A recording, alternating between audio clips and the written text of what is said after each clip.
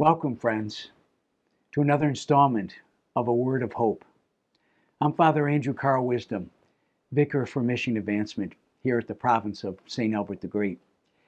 You know, as I reflected upon these readings for this Tuesday of the second week in Ordinary Time, I do so against the backdrop of our having just celebrated the legacy of Dr. Martin Luther King, Jr.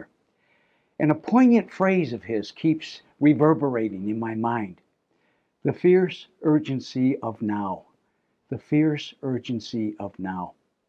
It strikes me that that's what we find in our scripture passages today. Our Lord, who was very clear about being a God of the present, a God on the move, and he wants us to get on the move with him. In particular, we see Samuel today, our Lord telling him to stop grieving the past. Saul's been rejected as king.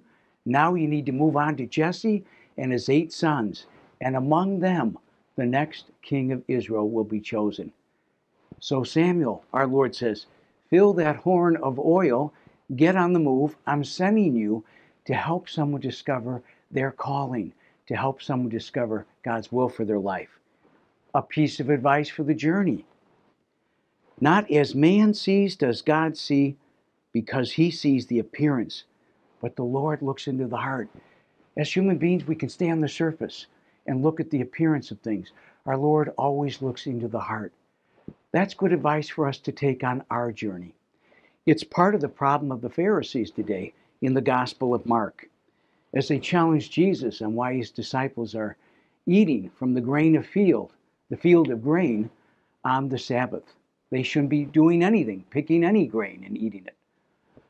But Jesus makes the point, I am the Lord of the Sabbath. His point is, rules and regulations may be there, but looking beyond the surface of the rules and regulations of the Sabbath, what are they there to protect? A relationship, which is what the heart of things are always about as far as God is concerned. The relationship.